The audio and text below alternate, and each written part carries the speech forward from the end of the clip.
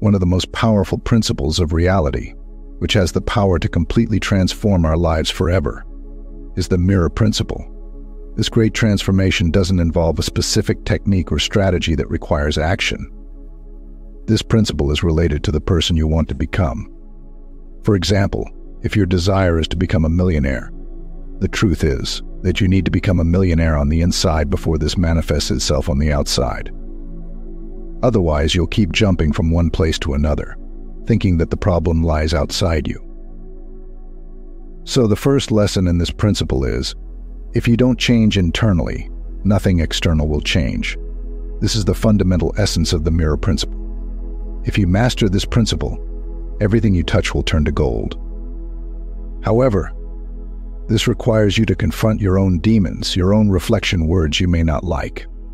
If you're really ready for significant change, this video is for you. In this video, I'll also share with you a crucial exercise that I still practice today. So today we're going to unravel this principle and how it can actually change your life. Reality is a mirror that reflects your relationship with yourself and the world, or with reality itself, your inner world and your outer world. What do I mean when I say that? Well, let's go back to the example of becoming a millionaire. If your relationship with money is that you're not capable of making money, that you're not good at making money, then the mirror of reality will say, oh, that's what you believe, so be it. Here's more evidence of why you're not capable of making money. Consequently, life will give you more circumstances that confirm your hypothesis and the statement you're making. So I want you to remember this crucial point. The external world is merely a reflection formed by the image within, which essentially is another way of saying that it is our internal world. If we look carefully at the world around us, it's clear that most people are increasingly immersed in the frenzy of the outside world, consumed by technology, social media, and the hustle and bustle of everyday life. Many of us have lost the connection with our inner wisdom, the inner essence that we once mastered. So let's explore the 4 keys that will enable you to shape reality according to your desires. When we study the law of attraction, for example, one of the things most often mentioned is how reality is a mirror. What we try to do is manipulate that mirror. The first fundamental key of the mirror principle is to understand that the mirror of reality reflects 2 things: your relationship with yourself and your relationship with the world around you. In other words, what you see in the mirror of reality is a projection of how you see yourself and how you see the world. If you look at yourself and think you're not good enough, the mirror will simply reflect that belief: I'm not good enough. I can't do this because I'm not good enough. And the mirror will respond, you're not good enough. Here's more proof of why you're not good enough. The reflection is based on the messages you send to the mirror of reality. The mirror of reality is, in a way, like a loyal friend who is always willing to validate what you believe. So, instead of trying to directly manipulate the reflected image, we must learn to transform the image we project in front of the mirror. This is similar to the act of influencing someone. When we say directly to someone, don't do that, the likelihood of them doing exactly what has been forbidden is high. However, if we choose to motivate and inspire, presenting persuasive reasons to avoid certain actions, and explaining the potential negative impacts, the person will feel more inclined to listen and accept our influence. So our goal is to influence our world indirectly. The mirror of reality simply intensifies what you say.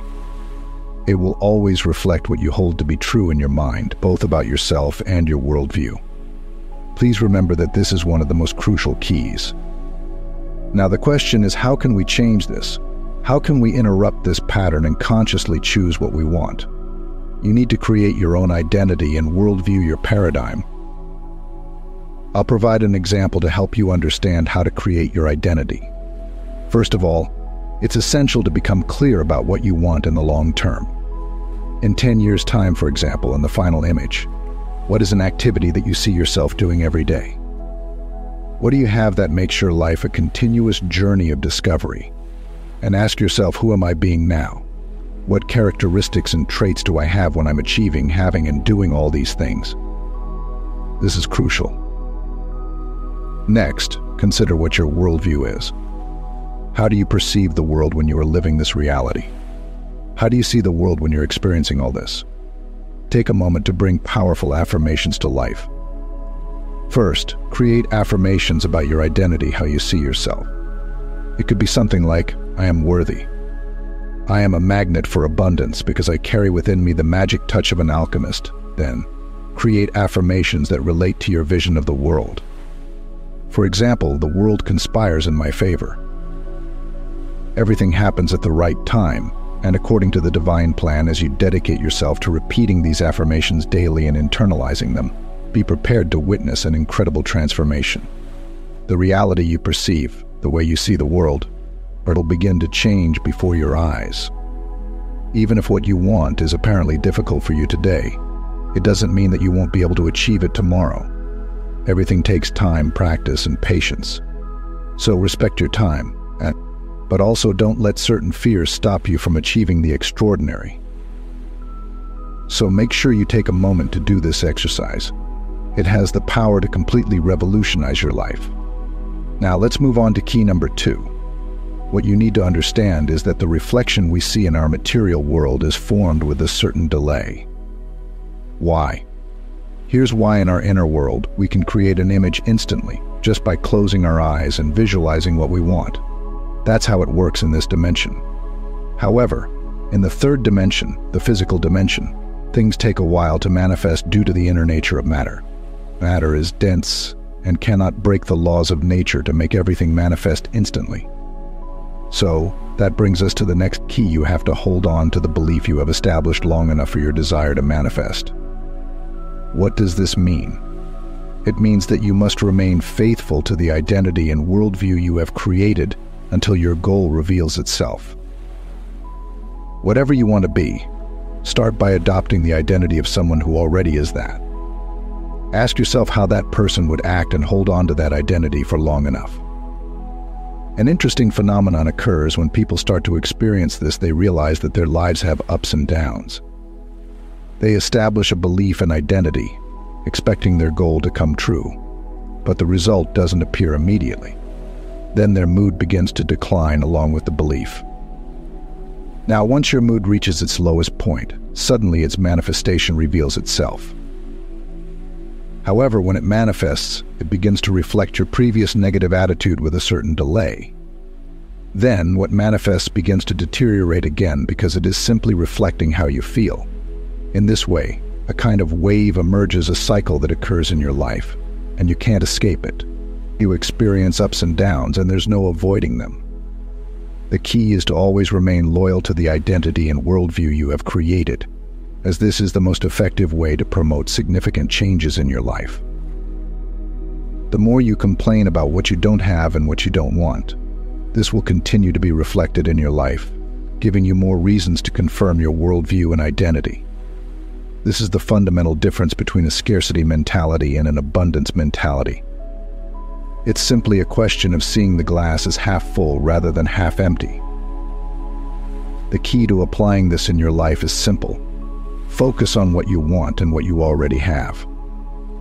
To make any change happen, you need to start focusing on what you already have right now. Everything you have, all the progress you've made, the beautiful family you have, the things you want in your life. Just stop and think, what do I want? What would make my life a real journey of discovery? How does that look? How does it feel? It can be a vague image as long as you're focused on what you want. And when you do that, when you continue to focus on what you want, the gap between your current life and your desired life begins to close because you start to push the boundaries of your comfort zone. So that's key number 3. Now let's move on to key number 4. Last but not least, the mirror cycle. This will change everything forever, because if you learn to manipulate this mirror cycle for yourself, you will no longer be so uncertain about what you do. You will literally see reality changing before your eyes. It all starts with an observation. So what's the backward attitude you had in the past, all the complaints, the bad things that happened in the past, or the unconscious choices that were made? That's the present moment. When you look at the present moment and are faced with bills to pay and a job you don't like, for example, you observe this and use it to form your image or attitude. When I say image, I mean the internal attitude, thoughts, and feelings that we present to the mirror. When we form the image, the mirror has no choice but to reflect. So it reflects and forms reality according to the reflected image. So the way to do this is to reverse this process. For most people, they start by observing, then creating the image, and then the reflection. This is the standard cycle for puppets. But if you want to become a co-creator, a true creator of your reality, you need to reverse this cycle. I say this because I've been through it myself for many years in my life. But when I really understood this cycle, everything changed. To break this cycle, we first start with the image we would like to form. We turn our backs on the reflection, we turn our back on looking at our current reality. Because we begin to realize that what is around us now has only been formed from decisions made in the past. You need to realize this, or nothing will change. Your whole world may be falling apart, but you only focus on the things you want to confirm, the things that correspond to that worldview and identity you've chosen to create. The idea is that you always keep doing it, and the more you keep doing it, it will turn into something beyond anything you've ever imagined. If you start using these principles, your life will change completely. Guys, this is real. This is something I applied, and it really worked, so I'm passing it on to you. At the very beginning of my spiritual journey, I thought it was nonsense, but when I saw the results, it was insane. Things I wanted started to come to me, even beyond what I had imagined. As we dive into the depths of the mirror of reality, we discover an inner power that we often overlook. What we see around us is, in fact, an echo of our beliefs, identity, and worldview. But the secret of transformation is that instead of just observing reality, we must shape our destiny with the image of who we want to be and what we want to achieve. As we form this new image, the mirror of reality responds with small changes, slowly transforming itself. The mirror of reality knows no limits, it only responds to what we offer it. Just like the alchemist who turns lead into gold, we can transmute our lives by adopting a mindset of abundance, focusing on what we have and what we want. Ultimately, our journey through the mirror of reality is a search for the truth within ourselves and a celebration of our ability to create, to innovate, and to transcend. I hope that this knowledge will be the flame that guides you through life's journey, helping you to create the reality of your dreams. Thank you for embarking on this journey with me. If this video resonates with you, I invite you to like and subscribe to our channel, share this video with others so they can benefit from this message, and don't forget to leave a comment below sharing your thoughts, reflections, and experiences. Thanks again for watching and for joining me. Take care and see you soon.